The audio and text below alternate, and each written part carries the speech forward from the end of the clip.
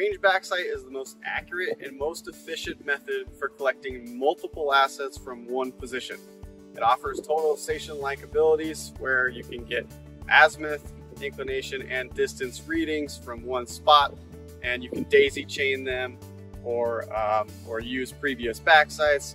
But the biggest feature is that from one position, I can capture hundreds of assets with just one shot per point.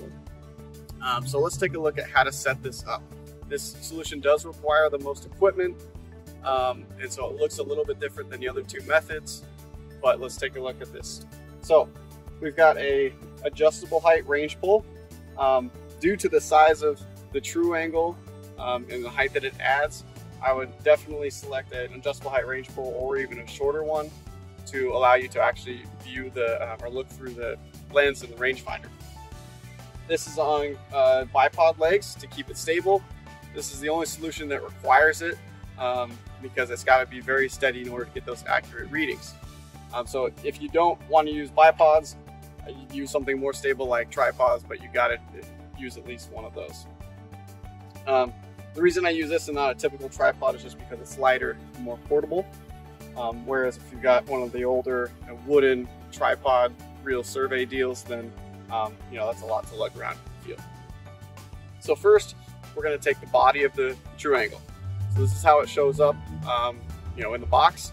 It doesn't have any arms attached. We'll do that in just a second, but first we have to attach this to our range pole. It's got the standard 5/8 thread at the bottom, and this bottom plate spins. That's what gives us our accurate readings, right? So this plate is intended to be stationary. Then when you spin the body, it gives you a different reading in the display. So use this 5/8 thread on top of the range pole, and I hold the body steady, and I spin the bottom plate until it's threaded all the way. Also be careful that you don't have an adjustable range pole that has an inner tube that will spin easily, because you can imagine if you start spinning this whole thing and that pole is spinning as well, then you get your azimuth readings off. Okay, we've got the triangle body mounted on top of the range pole. Now we need to add the two arms. So let's grab those. Now one looks different than the other. This one is meant to hold the RROW gold antenna centered directly above the rotation of the triangle. This one is just the other support arm. So if you're right-handed, put this on the left side of the triangle. You've got two little feet here and then a thread in the middle. So line up those feet with these two inserts, line that up, and start threading in that screw. So we got one, and then the same thing on the other side. So find those inserts, put it in, and screw that on. It doesn't have to be overly tight, it does have to be snug. Now these will be a little loose until we get everything connected. Don't worry about that. We can either mount the RROW Gold or the TRUPULSE laser rangefinder. Let's do the laser rangefinder first, just because that attaches these 2 points and will hold everything together a little bit better. So there's two components. There's TRUPULSE 200X and the bracket that it goes on. This is already mounted just by a simple brass fitting.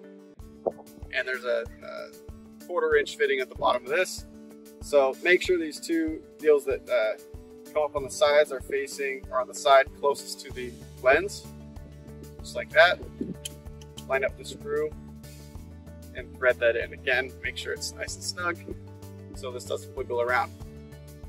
Now each one of these feet have a thread for these two screws. So make sure you have this lined up correctly. Lenses should be facing out. So if I'm looking at the true angle, I can read the true angle name, see on and off buttons, and my lens should be right here so I can look through it. Line those up,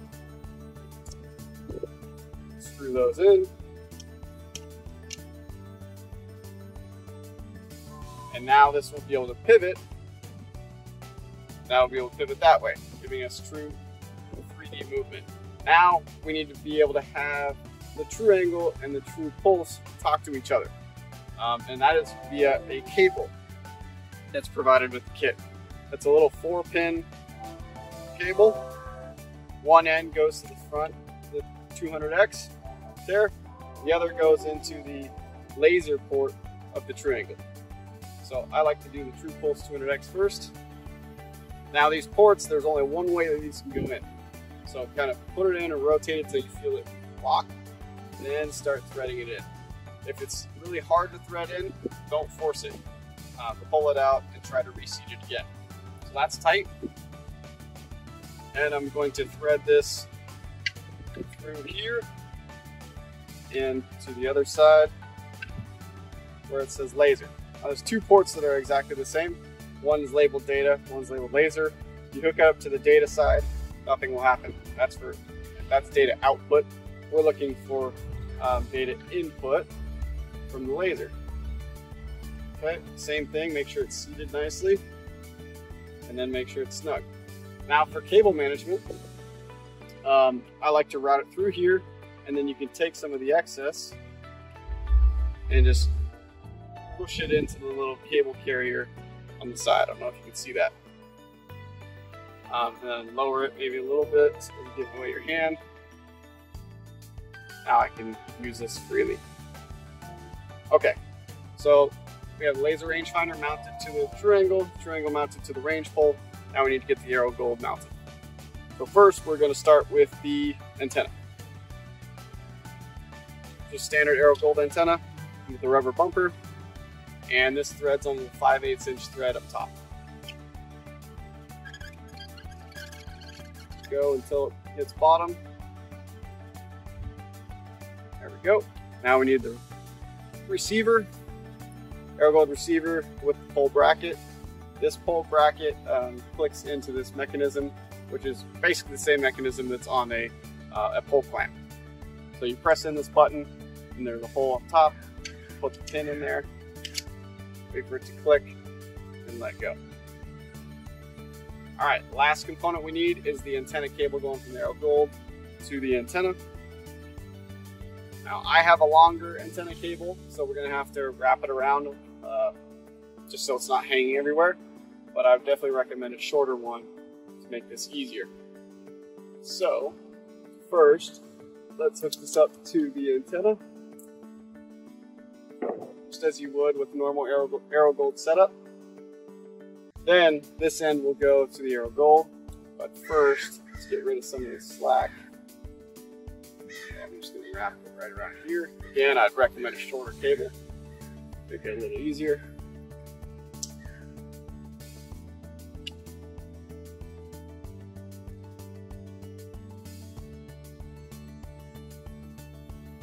Make sure these connections are nice and snug. Don't over tighten them, but make sure that if you wiggle right here, that brass fitting won't move.